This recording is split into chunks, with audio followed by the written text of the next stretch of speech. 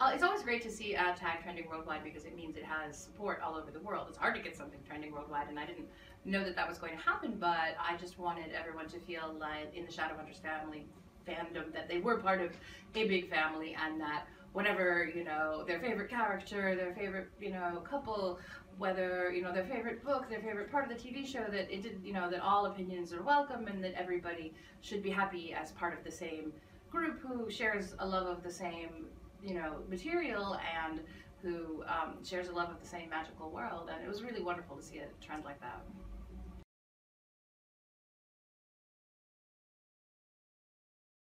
The Superfan meetup was fantastic. The surprise one, that was great because I love springing surprises on people.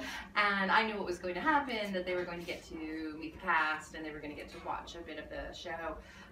And they didn't, they just thought they were coming to New York to meet me. And so I was really excited for them. And in fact, it looks very spontaneous, but we actually blew it like 3 or 4 times. I got in and was like, and now the cast is here! And they came running in and they sent them back out so we could do it again and again and again. So each time they had to keep being like, oh!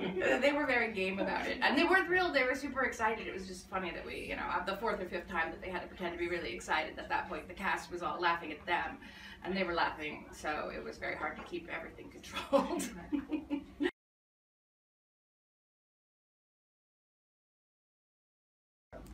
It was really fun to write the codex. It was based on this thing called the Bible, which is just all the bits and pieces and notes that I have around my house about, you know, timelines, different characters, their arcs, their favorite things, their hopes and dreams, the history of the Shadowhunters, how things started.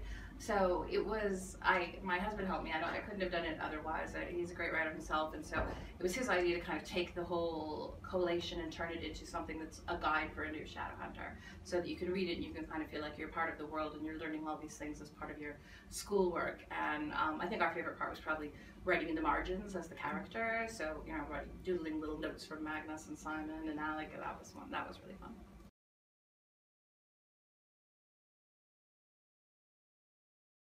I love traveling. It's one of my favorite things. I mean, I never like to sit still for very long.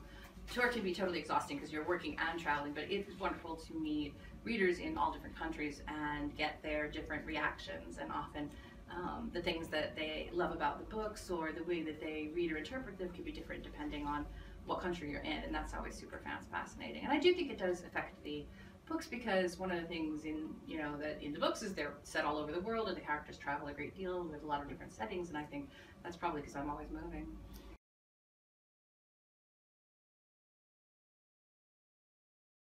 It's wonderful to know that people want to live in the Shadowhunter world, because part of my inspiration for creating it was that when I was a kid, I mean like, you know, 13, whatever, I did travel a lot with my parents, and so to me I always thought it would be wonderful if I could live in one of the worlds in these books, because I was always reading and the books were sort of my constant companions. And so I had this very strong, like, imaginary idea that one day I would get to live in an imaginary book world. It never did happen, but I think that the closest thing that you can get to it is to create an imaginary world, and the great thing is to have other people want to sort of live in it too, because then, you know, you feel like you've created a real world.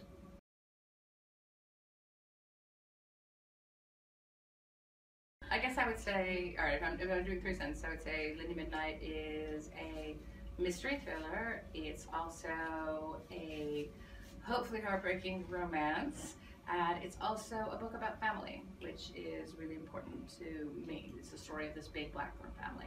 And I guess I would say that if there's anything I can say about Lady Midnight, especially if you're fans of the show, we catch up with some of the characters from the Mortal Instruments appear in Lady Midnight. We have to catch up with them and see where they're at, which I think is really interesting to kind of drop back in on these characters when they're in their mid-20s and they have jobs, and some of them are getting married and some of them have kids, and sort of see where they are. And also I think that it carries forward the story that's sort of begun in the Mortal Instruments, which is, you know, essentially about these kids who are Shadowhunters, and it's this incredibly important thing to them. You know, it's incredibly important to Jace and to Alec and to Isabel, and becomes important to Clare to be Shadowhunters. And to be a Shadowhunter is to have this sort of noble mission to protect the world, but they come to discover that their government is corrupt. So what do you do when you have an essentially good purpose, but your government is kind of essentially bad? And that question is addressed in Mortal Instruments, but it's sort of carried forward through Dark Artifices. And because to me, there are always villains. You know, you have your Valentines showing up, and you have the, you know, Sebastian, and you have Mortmain, and the villain of Lady Midnight, who I can't mention yet. But to me, the big villain has always been the Clave. And the question has always been, when will all the Shadowhunters join together and change the Clave so that it's a good place? And so I think that for those who are interested in that part of the story of the Mortal Instruments, and that's also very featured heavily in Shadowhunters, that is definitely something that you'll find in Lady Midnight.